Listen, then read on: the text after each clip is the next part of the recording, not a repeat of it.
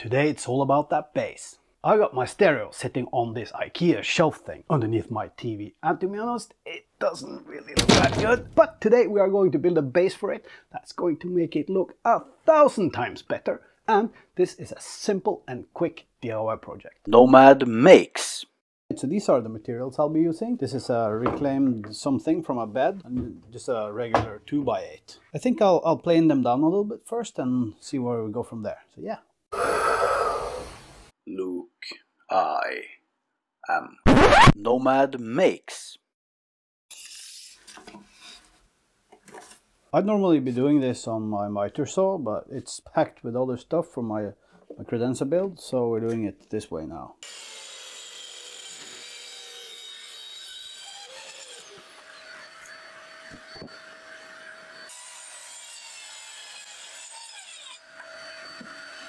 I'll just cut this one with the hand saw, it's just as quick. That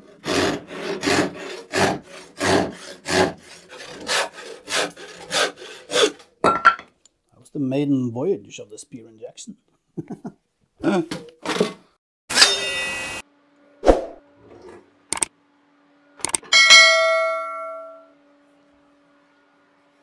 I'm building a white oak media stand to sit underneath my TV. That, however, is taking some time. And at the time of filming, I was going completely crazy from a massive dig I was doing in my backyard. I needed a quick win and a small motivational project. That's why I'm making this base for the IKEA shelf in the meantime.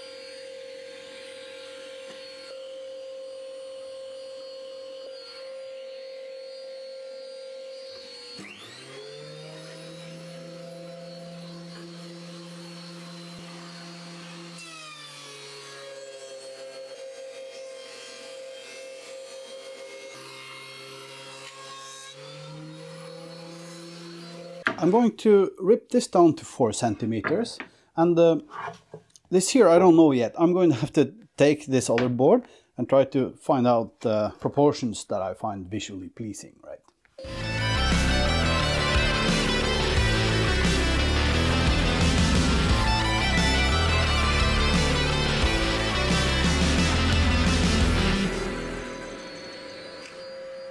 So first I'm going to clean up one edge of this.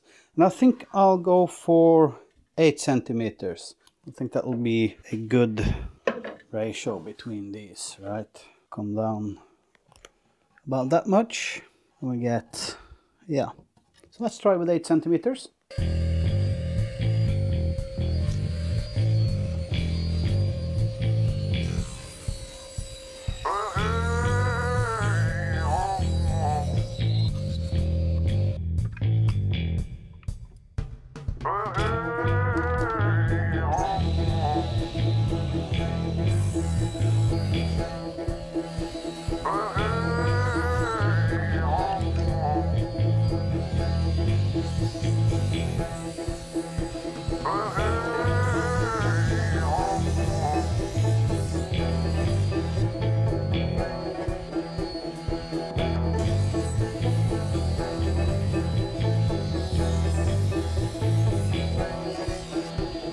A really good way to improve your accuracy is to use a stop block. I'll show you a few nice stop block tricks later in the video.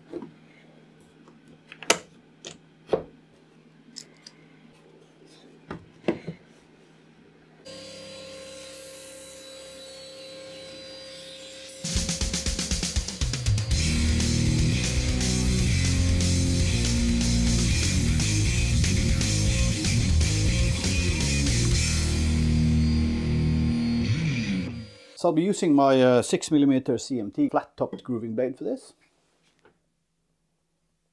So this is a great alternative if you don't have a dado stack or your saw doesn't accept one. The Laguna accepts a dado stack, but I just haven't gotten around to testing it yet.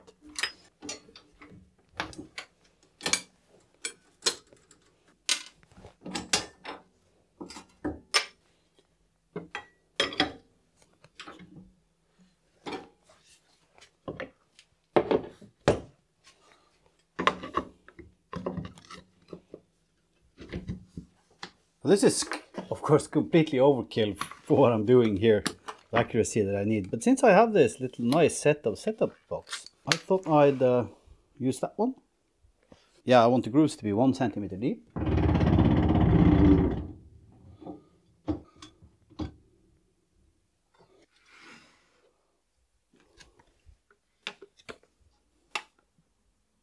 So these are the test results for all the individual blocks. Like I said, completely overkill.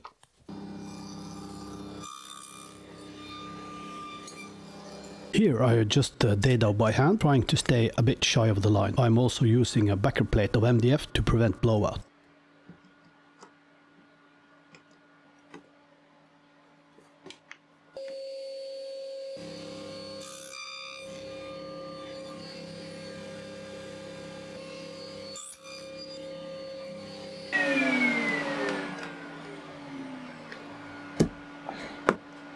Since the fit was a bit tight, I sneak up on it using the ubiquitous playing card. I hold a reference block, put the card in between the stop block and the reference block, remove the card and then move the stop block up to the reference block.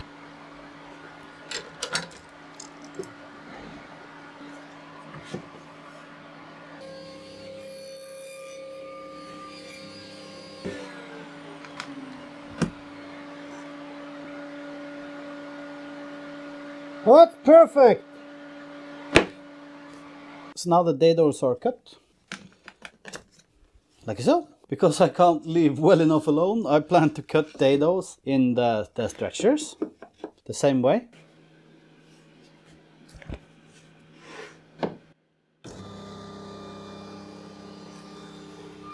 This is a different way of cutting a dado using a stop block. Here I change out the stop block using a reference block, then I put a scrap piece of the correct dado size between the blocks. Add another spacer equal to the curve of my blade, here using some 6mm MDF. Squeeze the reference block up to it, remove the spacer and then move the stop block.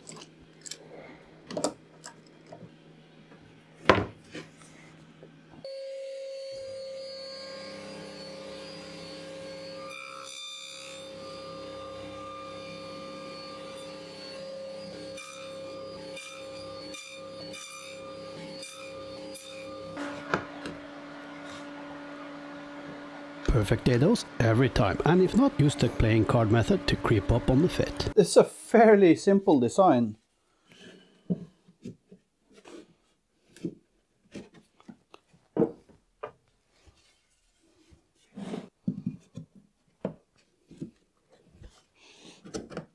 This is more or less it.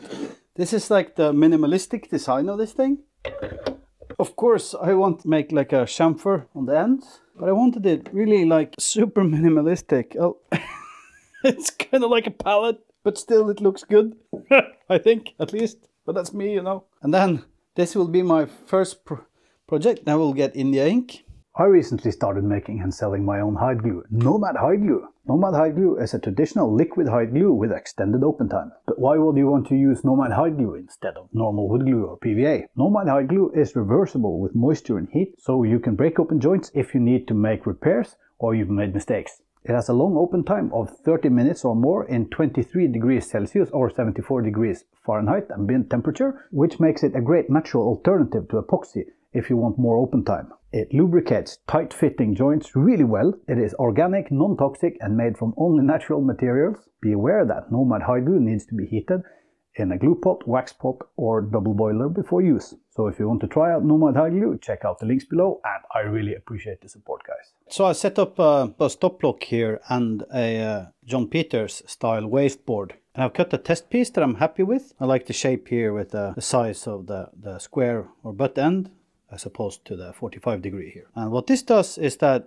it's a zero clearance, so it'll help prevent blowout. And also it gives me a stop block here.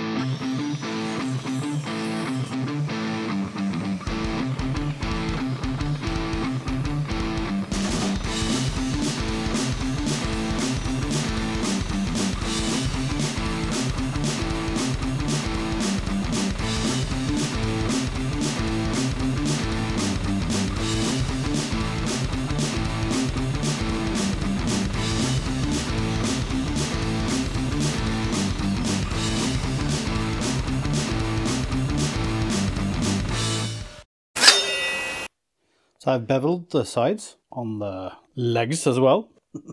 Can we call them legs? What I'm going to do now is that I'm going to use my trusty little Stanley handyman, and I'm just going to ease over all the corners.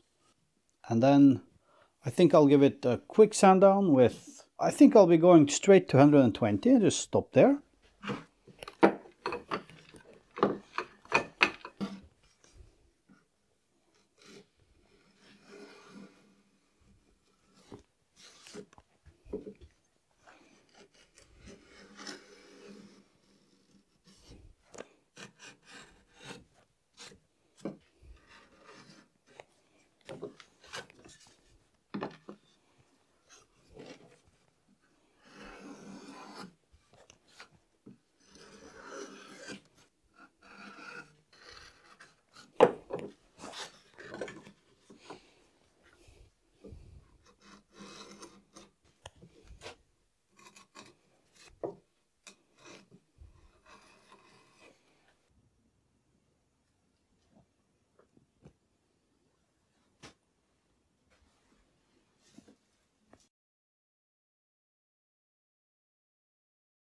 So I've done my test piece here with India ink. It's a completely generic one that I got off a hobby shop. So I'll probably finish this with something, maybe poly or whatever, but this is what I'll do for the color. And all the pieces have been sanded to 120, then I've raised the grain with water, and then I've sanded lightly with 120 again. You think Vader approves of the color, huh? Whenever I use these kind of nitrile gloves, I always use 2 pairs. That's simply because I get so sweaty hands inside of these. If one of the gloves break and I need to put another one on, I just simply can't. I don't know if I have enough of this ink.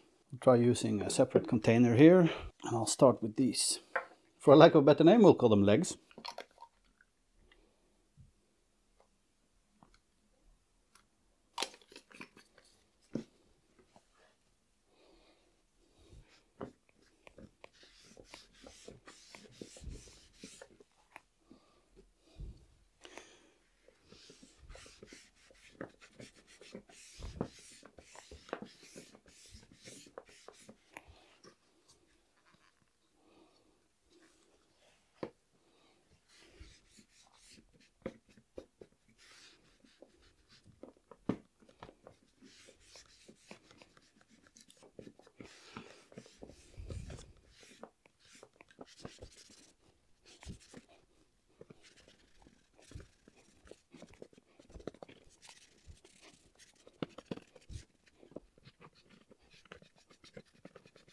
Yeah, I think the end grain is going to need a second coat. Apart from that, this is kind of cool. We won't finish the bottom, there's no need for that.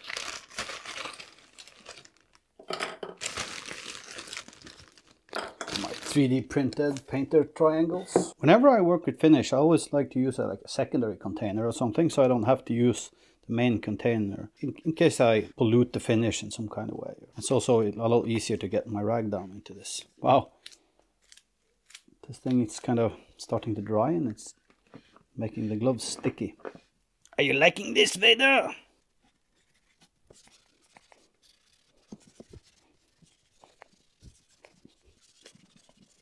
So yeah, this is like a simple DIY project, I guess. It's quite fun. You can do something like this. You could make it as intricate as you'd like, right? You could go crazy on your router table, like with bevels or shapes to this kind of thing, or it's like with everything, it's just the imagination that's the limitation, right? It's a couple of hours later, and this is my first time using India ink, as I said. And by the way, it's a completely generic brand. I bought it at a hobby shop. It's not really a woodworking product, it's just ink. The wood, it looks charred, kind of because it's black, of course, but I think it's quite cool. So I'm going to use this Danish oil as a finish, and I'm hoping, since it contains both oil and urethane, that will kind of give this black some more vibrance or something. Yeah.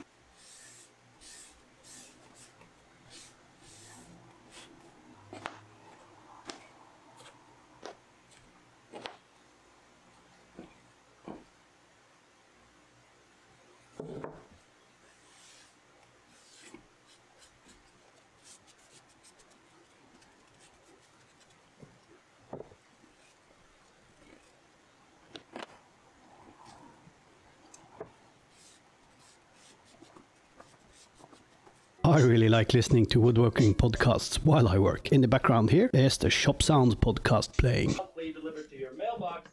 Bits and Bits takes the great quality of white siding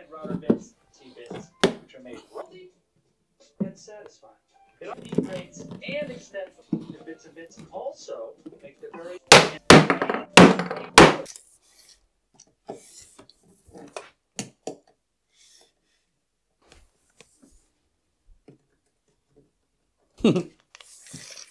These kind of half laps, or I don't know, maybe it's quarter laps. They're kind of self-squaring, you know. I checked the diagonals, I was within 1 millimeter.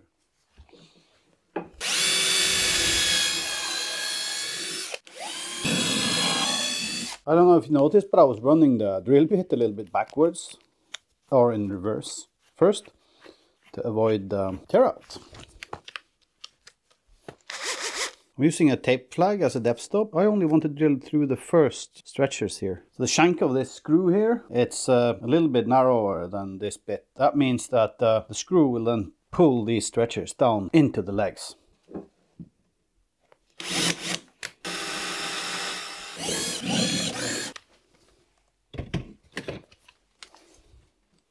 Countersinking bit.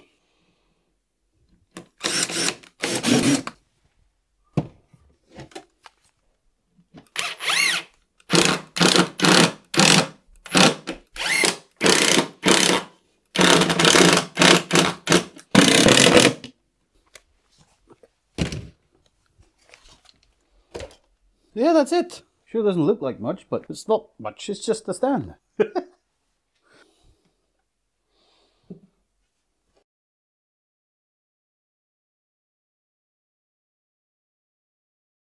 We all of course want our furniture to look all minimalistic and nice, but it always ends up cluttered anyway, at least for me. But again, that is it for today guys. I really hope you enjoyed the video. If you did, please remember to leave a thumbs up, and if you haven't already, please consider subscribing. Should you want to support me, you can do so on Patreon. You find a link for that and affiliate links to products I use and recommend below. And of course you'll find links for my Nomad hide glue there as well. Cheers guys, and I'll catch you in the next one.